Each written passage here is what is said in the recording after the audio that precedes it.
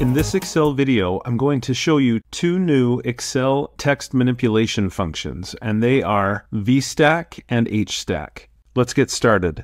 So here I have some data in Excel that shows 4 different quarters worth of sales. So we have first quarter, second quarter, third quarter, and fourth quarter, and they're arranged horizontally.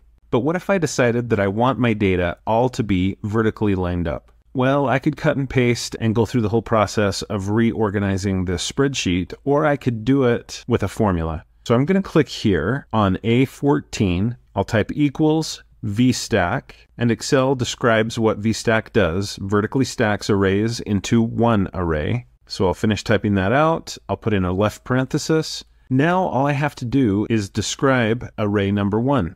And I could type that in. I could put A1 through E12, and that highlights the array. Or, as you probably know, I could click and drag to highlight the range that makes up the array. So there it is. And notice that I did include the column labels. So band and album, price, etc. I did include that in my first array. Now I'll put in my comma.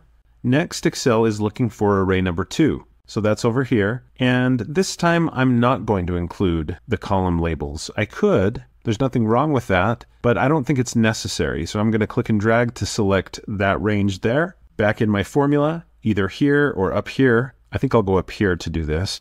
I'll put in my comma.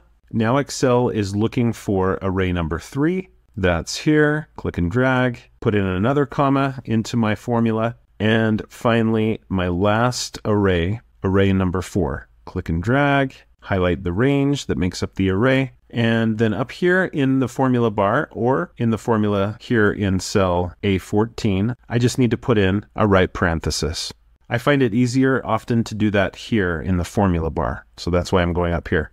I'll put in my right parenthesis, tap enter on the keyboard, and look what happens. My data that's spread over these 4 different arrays all the way across horizontally across my spreadsheet, that's all now been reproduced below where I typed my formula. It's in the order in which I put those arrays, array number 1, array number 2, and so you can see, in this case, the quarters are in order. Quarter 1, 2, 3, and 4. Now this new formula can be very handy. It helps you to quickly, dynamically arrange your data in a new way. Now just be aware that the data that you see here in this new array that's been produced by the formula, it's dependent upon the data up here above. So what happens if I change the contents of cell A2? I type that in, I tap enter on the keyboard, and you can see that the results from my formula update based on that change. So you can imagine what would happen if I simply deleted the data that that formula and the array below rely on. If I clear out that data, it ruins this array that I've created. I'm going to undo that. So what if I do want to just get rid of this old data and make this new array the focus of this spreadsheet? What could I do? Well, I could select all of the data in that new array, and I'll just right-click on this range that I've selected, choose Copy, and then I'm going to go down here to the lower left corner of Excel, and I'll click on this plus sign to get a new sheet. And then here on the sheet, I can paste in the data that I've just copied. But I'm not going to do just a typical paste. What I want to do is go here to the Home tab in the Clipboard group. I'm going to click on the bottom part of the Paste button, and I'm going to select Paste Values. I'll click here. So now, when I click on the different parts of this array, this range of data, you can see here in the formula bar that what you see is what you get. This cell is no longer dependent on the data here above on sheet 1. It's independent of that because I pasted the values. So now I could even just delete sheet 1, right-click on it, choose delete, delete again, it's gone. And I could dress up this data a little bit by, let's say, clicking and dragging from A to E, double-click between any 2 of those column letters. That will space the data a lot better. And then I'm going to click on row number 1 and make it bold and make it centered. I think that looks a lot better.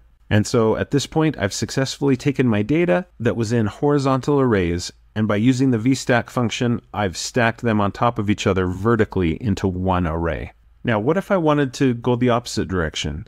What if I wanted to take this data and make it horizontal? Let's try that. So I'll click here on cell G1, and I'll type equals HSTACK, left parenthesis. I need to show array number 1. Here it is, comma, array number 2. I'll click and drag to select that, and you'll notice that Excel highlights it in a different color. I'll put in my comma. Here's array number 3 with the third quarter data, comma, and then I'll click and drag to get array number 4 for the fourth quarter data. Right parenthesis, tap enter on the keyboard, and you can see what happened. It worked just fine. My data is all there, but because my arrays had different numbers of rows, they weren't all the same. Because of that, the data is messed up a little bit. You can see that first quarter, it says band and album, it says price, quarter, etc. But for quarter number 2, it didn't have any data there for that slot, and so it moved everything up. So let's do that again, and with just a little bit of prevention, we can make that work better. So I'm going to right click on row number 13, and I'll choose insert. I'll do the same thing on row number 25 now, insert, and row number 37. Right click, insert, and then I'm simply going to click and drag to highlight the labels that are here at the top. I'll just do a Control C to copy, and then I'll click here, Control V to paste, and I'll do that again here and here. So let's try it again.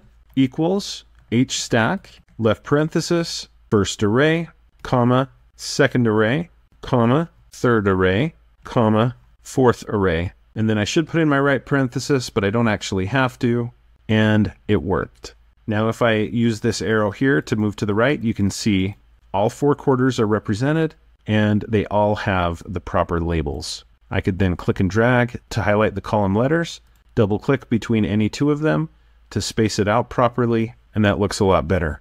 One last tip. When you're using HSTACK, as you can see, sometimes it's kind of hard to differentiate between the first array and the second array. They kind of just run into each other, one into the next and into the next. So I'm going to undo that a couple of times just to show a little trick. Here on G1, I'll type equals HSTACK, left parenthesis, array number 1, and I'm just going to do array 1 and 2 in this example, but it would work with all 4. So what I'm going to do next is I'm going to put in quotation marks, space, and then quotation marks, comma, and then I'll put in my second array. There we go. I should put in my right parenthesis, but I don't really have to. I'll tap enter on the keyboard, and you can see it worked. Now, because I added this quotation marks with a blank space, I do get a blank column here. Now, if you don't want the NA error to show up here, you can go to your formula, and in front of the HSTACK, you can put if NA, put in a left parenthesis, and then at the very end of your formula here, just put in a comma, and then in quotes, you could put another blank space if you want, right parenthesis, tap enter on the keyboard, and you can see what happened. If there's an NA error with this formula, it produces just a blank space here in column L. So now I could resize those columns just by selecting all of them, double clicking between any 2, and it worked, and I've got this nice little spacer here in column L, and I could stretch that out wider if I want to. So this is just the beginning of using VSTACK and HSTACK. There's actually quite a bit more that you can do with them, but I hope that you found this introductory video on VSTACK and HSTACK to be helpful. If you have, please like, follow, and subscribe, and when you do, click the bell and you'll be notified when I post another video. If you'd like to support my channel, consider clicking the thanks button below the video, or you can support me on my Patreon account or by buying channel merch, and you'll see more information about those options in the description below the video.